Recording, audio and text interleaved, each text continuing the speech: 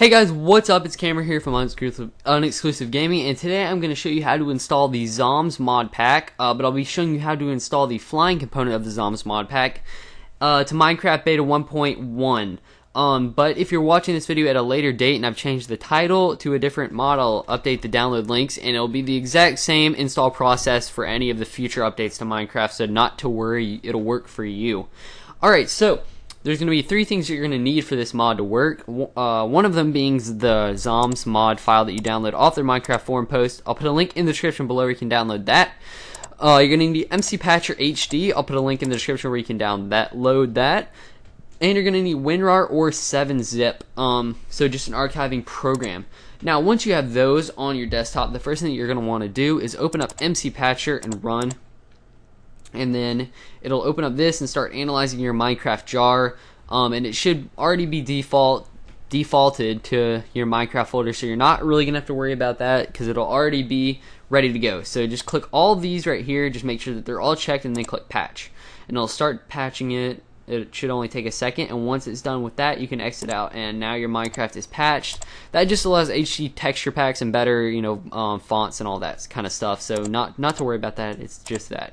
All right, next thing you want to do is go to your Zombes mod pack folder right here. Right-click on it and hit extract all. This will just extract all the files out of there into an open folder so that we can drag them out. Now, once you've done that, you're done with your zip folder, so we can move that to the side. Next, head down to your start menu, type in %appdata. Percent and hit enter, and it should open up your roaming folder. Then head directly into your .minecraft folder, which should be the first one. Next, go directly to your bin folder, and then go to your Minecraft 1.1 folder, which was created by MC Patcher, and open that with WinRAR or with 7-zip if you're using that. Next, just go into this meta inf folder right here and just delete that. So right click and hit delete files. That just prevents mods from working, so we're going to want to delete that or this mod will not work. So also, if your Minecraft is open, you're going to need to close it or that won't delete it out of there. So make sure that Minecraft is closed when you're going to delete that.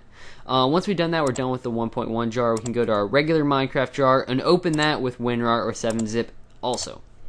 Okay, so once we've done that, we're going to go back to our Zombes mod pack folder and go to the classes folder, which is the first folder in there. Just grab all the files in there and drag them into your Minecraft jar. They're all class files, so just drag them directly in there. Now, once we've done that, we're actually done with our Minecraft jar, so we can exit out of there and head back into just our bin folder right here, or we can back out to our .minecraft folder. Now, once we've backed out there, we're going to go to New. We're just going to right-click, go to New, and then create a new folder and name it Mods, all lowercase letters, so MODS lowercase. And then go into that folder, which is the mods folder we just created, and create another folder and name it Zombie. So Z-O-M-B-E lowercase letters, and hit enter. Now open up that folder. Okay, now this is the last step, or the second to last step that you're going to need to do. Go back to your Zombes mod pack folder and go to the config folder and grab all these text documents and drag them into the Zombes folder, which is in your mods folder. Now the mod's actually installed, but it's not yet enabled, so we're going to want to go to our config text document, open that, just like left click on it, double tap, and it should be open. So once you have it open up, you're going to want to go down to this part right here, which says fly mod, aka flying. Now this is where you're going to want to delete this numeric symbol that's right in front of this mod fly enabled. You're just going to want to backspace and delete that number right there. That's all you have to do. And then you can just set what you want to be your flying thing. So I'm going to set B to turn fly on and Z to turn it off. And I need to change this right here to Y. Sure, I'll do why not. Why not? Change it to Y. You see what I did there? Okay, yeah. Okay, and then I'm just going to click save so that it saves these changes that I made. Now once I've done that, I can exit out and we can go to our Minecraft folder. And this mod should be working. So let's click run. We'll log in. Alright, go to single player, new world. It should generate our world for us, and then once we're in here, we can just go ahead and lag like a stupid computer because it's recording, and hit B. And once we've hit B, it'll say flying right in the corner up there, and you can use your little thing right. Yeah, okay, there we go. I was like, which one did I change it to? To change it to this, and you can fly around your world like a boss.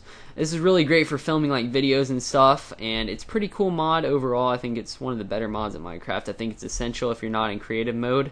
So this is pretty cool. Hope you guys enjoyed this video. If you did, I hope that you'll leave a thumbs up on the video because it does help me out a lot. If this helped you out and you install this mod correctly using this video, that'd be great if you could leave a thumbs up on the video. Also, leave a comment below letting me know if you have any questions, or just letting people know, hey, this mod worked. I mean, this tutorial worked, and also the files down below aren't viruses, because I know a lot of people freak out about that. But I mean, come on, look at my views. I got a ton of trusted viewers that know that my files are legit. So go down there. You know, you can download all this stuff in the description below. And if you want to leave a like down there and leave a comment, that'd be awesome. And also, if you want to subscribe, I upload videos, tutorials, and also gameplay videos from Modern Warfare 3 and stuff like that. So anyways, thanks for watching, guys. Hope you enjoyed the video, and I'll catch you in my next one. See ya.